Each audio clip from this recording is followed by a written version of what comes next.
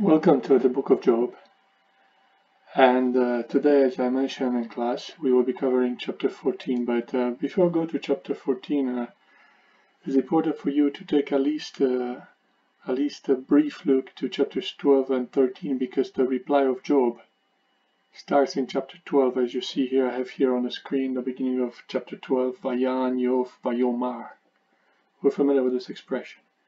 And then there's this famous verse that I mentioned last time, and probably it's a good one to memorize. It says this: Amnam ki atem am ve'imachem tamut chochma.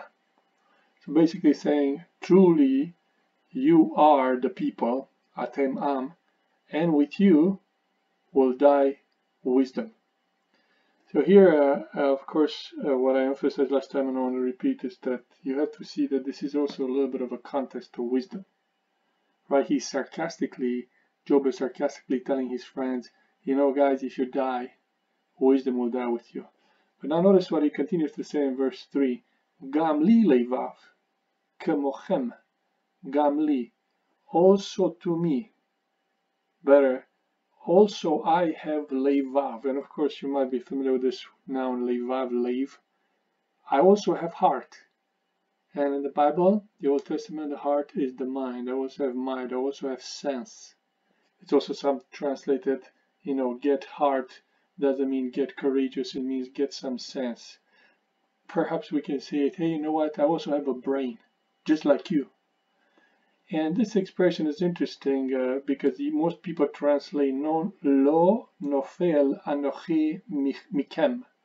Lo nofel anochi mikem. Most translate like this: I am not inferior to you.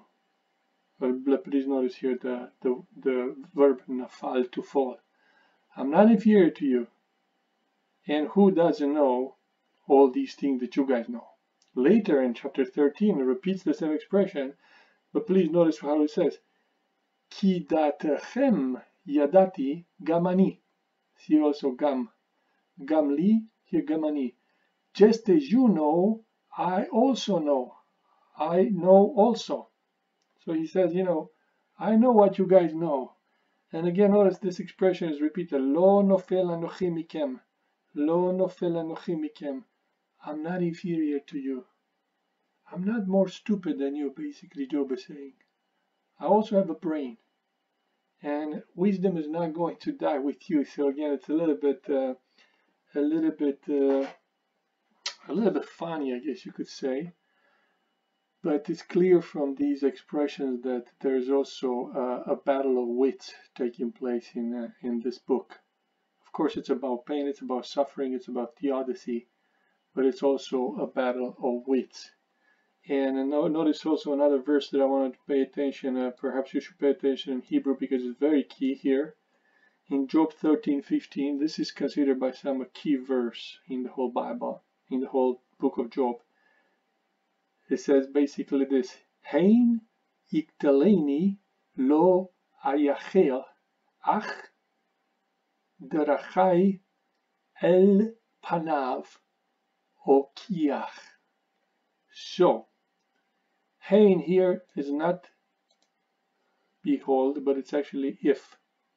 Conditional. If you kill me, katal, we're familiar hopefully with katal, if you will kill me,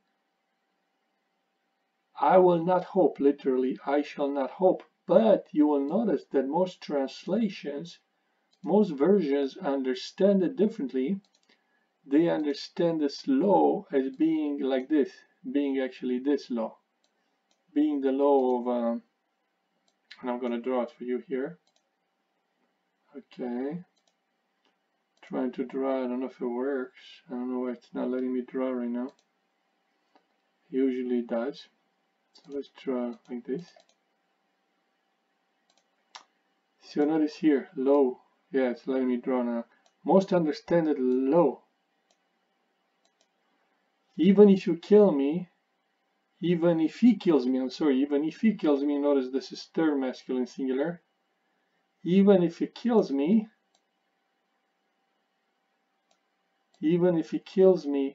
I will hope, Yachal, I will hope in him, or I will wait for him. It's not I will not hope, or I will not wait. But most understand it, I will hope in him. And if that is the translation, and notice again, it's questionable, but most translations do go like this, then this is a major expression of hope from Job. Even though he kills me, I will still hope in the Lord. So please pay attention to this verse. It's key verse 13, 15. You might want to look at it before you go to 14. And then another verse that is kind of important, and it's also in chapter 13. It says, Lama fanecha tastir ve tachshaveni leoyev lach. Literally means, why are you hiding your face? Why are you hiding your face? And I don't want to spend too much time here because we want to look at, of course, we want to look at chapter 14. But perhaps you recognize the verb satar, to hide. Why do you hide your face from me? And you consider me, chashav, you think of me, you consider me, le oyev, oyev as an enemy.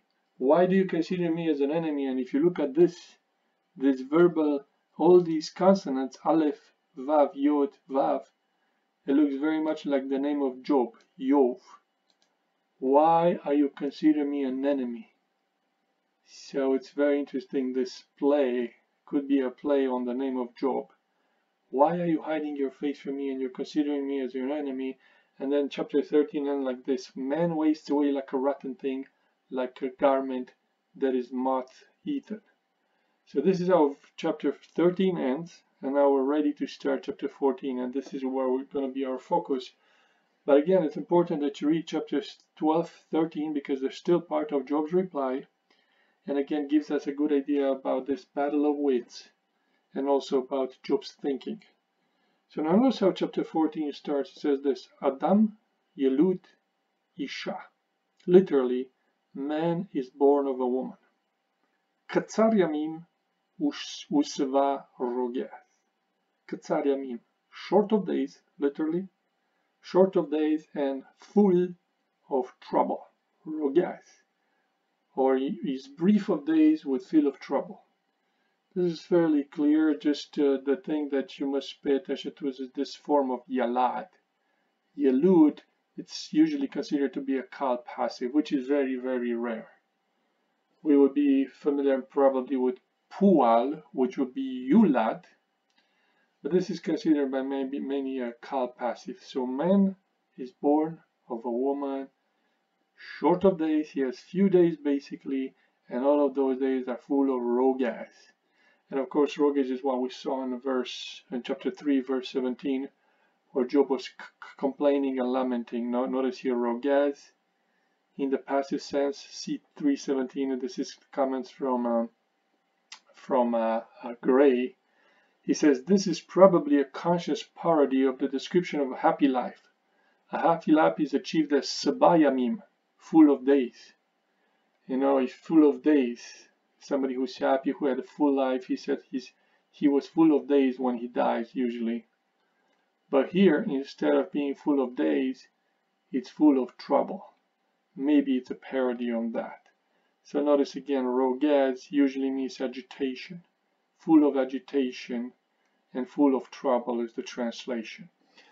But then the text continues. Katzitz yata vaimal. Va ivrach katzel velo yamod. Katzitz, katzitz.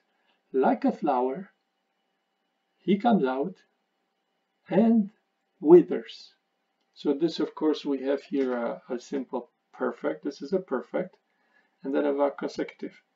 Now here, it's something that you're not familiar with. It's the root malal. Usually it's understood to, and it's in pause. So it's in pause, so that's why the form is like this. But it looks usually to wither. And then it says this, he flees like a shadow and literally does not stand. Amad, does not stand, does not last. So again, it shows the fleeting nature of man. Of course, a theme that is very prevalent in the book of Ecclesiastes, where the expression is Haval Havalim Hakol Havel. Everything is Havel. But this is the idea. Gray translates it even more little bit more flowing. It says, fleeing and unstable like a shadow. Basically is the life of a man, like a flower. We find this idea, of course, also in Isaiah, that, the man fades away, but the word of the Lord remains forever. The flower fades, the grass withers, but the word of the Lord remains forever. But here, obviously, Job is emphasizing the fleetingness of his life. So notice, of course, the verb malal, you might want to look at it. It appears a few times in Job. So notice usually it appears in a concept of something that has to do with the plant. Notice it appears in 18:16, I put it for you here. His roots drop beneath and his branches wither. So again, the idea of a branch of a plant withering. And in 24:24, they are exalted a little while and then are gone. They are brought low and gathered up like all others. They are cut off like the heads of a grain. Or perhaps better, they wither like the heads of a grain. Again, human beings are like the plants, the heads of the grains, which are cut off or which wither. That is the idea. Now, the Job continues and says, אף על זה פקחת עיניך ואותי תביא במשפט עמך. So basically, it's understood as a question mark by most. It says, and do you open, pakach, do you open your eyes to one, afalze, literally, also upon this one, also upon this one, or also on such one you're opening your eyes. V'oti tavi b'mishpat imach, and me you bring, of course this is the, I hope you recognize the verb root here is bo. So again, I don't want to waste too much time here, but the verb root is bo. Again, having a little bit of a hard time getting this to work. Okay. So, but hopefully you recognize here the verb bo, right? Bo, and it's a hifil, of course. Bo means to come, but in the hifil to bring. And me, emphasis here, it's fronted. Me, you bring in judgment, with you, imach. It should be imacha, but don't forget that in pause at the end of the verse, it becomes imach. So it should be imacha, but at the end of a verse, it becomes imach. Notice here, Gray inserts 1328 here, very questionable. But he does go with the LXX. The LXX actually, instead of having oti, it has oto. Oto. And of course, this is third masculine singular. So it could be, do you open? And do you open your eyes on such a one and bring him?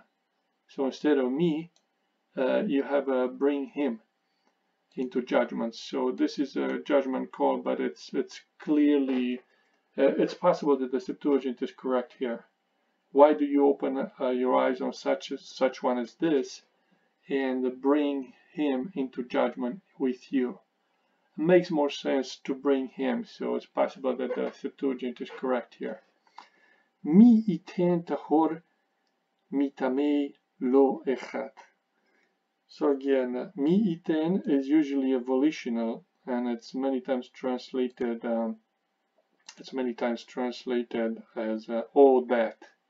It's like a wish, but in this case it seems to be the literal translation, who produces, or who can produce, who can give, who can produce, who can bring a clean thing from, of course here we have from an unclean thing, and the answer is again very briefly, lo echad, not one, or none can. So again, Gray I think is probably correct here. The meaning of mi ten here is the literal who can produce. So not a wish, or that someone would bring something clean from the unclean. I don't think that's the meaning, but rather who can produce, who can give something clean from the unclean, who can bring out, right? And the answer is lo echad, not even one. Nobody can do that. Now it's unclear exactly what the statement means here, but this is something that we can discuss when we discuss the interpretation and the theological interpretation. So try to see if you can find in the commentaries or in your personal thinking what is the meaning of this expression and why is it here. So that is something else. And now we move on to verse 5. Im charutzim yamav mispar chadashav itach chuko asita velo yavor she'ei me'alav v'yechdal ad irtze kesachir yomo. So im charutzim. So it's interesting that most translation, actually every translation translated im here like since. But very interesting, is not an usual way to translate it as since. Usually im is like if, or just introduces a question mark, or maybe certainty, certainly. But most go here with since. So I was looking at a few translations, since, even Gray, New King James versions, and so on, of course, except the Message, grace, since. But anyway, since his days, we see here the third masculine singular on plural. This, of course, the noun is yom. Since his days are charutzim. Charutzim here understood as determined or defined. Mispar chadashav. Mispar here is the number. Number of his months are with him. And the number of his months is with you. The number of his months are with you. Sorry. Again, it's itacha, but becomes itachim pause. Don't forget this atnach. It's a pause. It's at the middle of the verse. Since his days are determined, and the number of his months are with you. So basically, you define, you decide the number of his months. Chuko asita velo yavor. So basically, you did, of course, this is the verb asa, you did, you appointed, chuko, chuk, is like a statue, border, limits. Probably here is better the idea of limits. You have appointed his limits, or maybe the duration of his time, right? Velo yavor, and he will not pass. Notice here, of course, is just a kal imperfect from the verb avar, to pass. And again, it appears with the long o. It appears with this what's called plain A spelling. It's very, very common in many places in Job, especially at the end of the verse or before an atnach. So here, yeah, since his days are determined, the number of his months is with you, and you have appointed his limit that he cannot pass, or he will not pass. Now is this sentence, Sha'ei me'alav v'yechdal. So basically, look away from him. We will look at this verb sha'a. Look away from him and cease, or leave him alone in a more free translation, but literally, and cease. Ad yirtze kesachir yomo. Until, usually, I don't know what's translated here, that, it's usually until or so that, maybe though, so that he will enjoy like a hireling, like somebody who's hired, like a higher hand, his day. So this is how most translations go, but like you say, I cross this out so that he may enjoy, because it seems to me that this is a different understanding of the verb ratza. Ratza, sure, it means to enjoy, to like, something like that. Even today in modern Hebrew, ani rotze, I like, I enjoy maybe. But here it's probably better to translate so that he can finish his day, so that he can finish his day like a hireling. And this is the translation that we find in the New King James Version. Till like a hireman, he finishes his day. So look away from him so he can rest, or so he can cease, or so that he can and leave him alone, and leave him alone, or so here it's again disputed how you translate, and he will cease, or leave him alone, But here I think it's a better translation, until or so that he will finish his day like a hired hand. And there's some support, or Gray says, until he discharges as a hireling his term. And again, charutzim, just to give you some background here, charutzim literally means to cut sharp, but here it probably means defined or decreed about his days. Now, sha'ah, I mentioned that we're going to look at this verb. Sha'al means to gaze, to look at, but with min, as we have it here, to look away from me, to avert one's gaze. And we have this text in Job 7:19, but also with me'al, here we have it in Job 14:6. So basically, look away from me. Because the look of God, again, we see it here, instead of being a look of favor, he understands it as a look of disfavor, because you're looking upon me like your enemy. And Rata, again, in the classical Hebrew, as I mentioned, means to be pleased, to like, to enjoy, like most of the translations, but can mean here to discharge an obligation, as it seems to be occurring in Leviticus. He thinks that this is a later occurrence, maybe coming from Aramaic, but I don't think that's necessarily the case.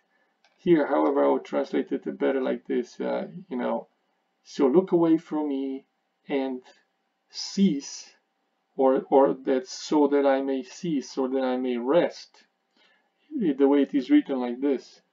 Again, I think here it's important to take a look also at the textual criticism here, and maybe we'll do that in class. Until, like a hiring hand, like a hired man, his day is finished. He's finished, not he enjoys his day. So again, the request is for God to look away from him, so at least can have some peace and rest, because he understands the gaze of God, and this concern of God for him is a concern not for grace and not for something good, but rather for punishment and for suffering. And we can continue now with verses 7 and 9. Ki yesh la'etz tikva im ikaret v'od yachalif v'yonekto lo techdal. So we see here again the verb chadal, usually understood to cease. Im yaskin ba'aretz shorsho. So notice here, this is shorsho. This is a closed, unaccented syllable, so the accent is here. So we read nasharesho b'shorsho u v'afar yamut gizo me'reach ma'im yafriach v'asak katir kamo nata. So, for there is to the tree hope. This is a key word here, hope. Hope, it appears quite a few times in Job, but the question is there hope or there's no hope, right? This is a question, of course, for chapter 14, but really for the whole book. Does Job has any hope? So notice how he says here, now, for there is for a tree hope. If he is cut down, karat, to cut down, this is an ifal.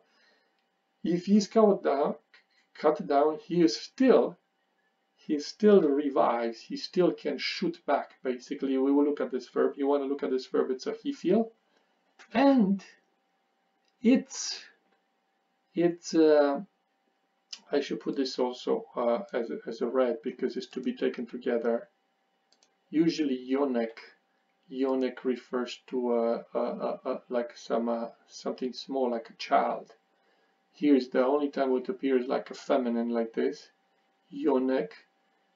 And probably refers to like with the translation, the shoots, and its shoots will not cease. So basically, the idea is that for a tree there is hope, because even if you cut down, there might be some shoots that sprout from the roots and may sprout again, basically may come back again to life.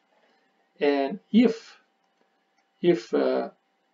we can translate that again, if in the land, in earth, its roots grow old, sakan, again notice hifil, if grows old in the land, its root And in the dust, da is again gizo.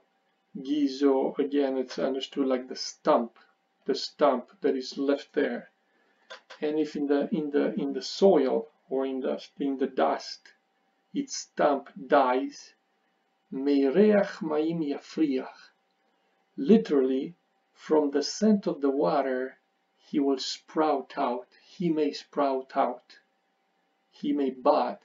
Va'asakatzir kamonata, and will make, technically speaking, will make branches or shoot.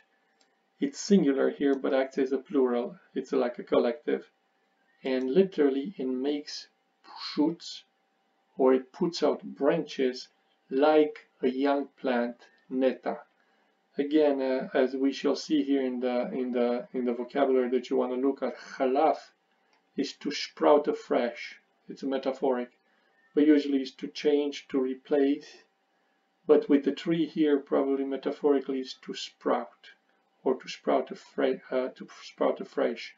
Right? You see here, it sprouts afresh. And also yoneket, feminine, usually appears only in the plural, is the feminine of yonek, and here it's shoot, probably a shoot, like just a small branches that are coming out. And also, I said we look at geza, which is usually a stump or a rootstock. It appears metaphorically in Isaiah 11:1, which is a messianic text. It's very interesting. But it's the shoot from the stump here referring to the stump of a root. And katzir again is a collective we saw upstairs, meaning branches. Even though it's a singular, we translate branches. And neta, of course, we have the verb nata, to plant. But here in this context, there seems to be a seedling, or just like a very small seedling that you put in the ground, so later it grows into a tree. I think that is the idea. So again, yet at the center of the water you will bud, or you will sprout, and put out branches.